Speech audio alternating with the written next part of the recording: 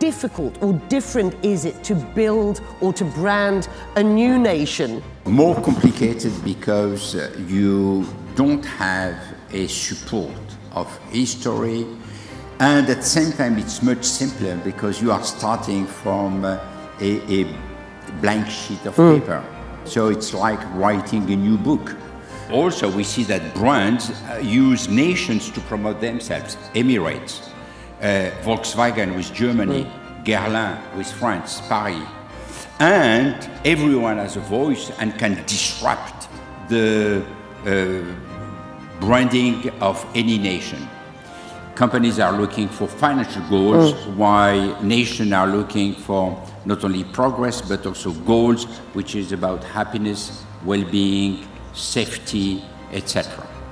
A leader has to act. He should not only talk, but he should walk the talk.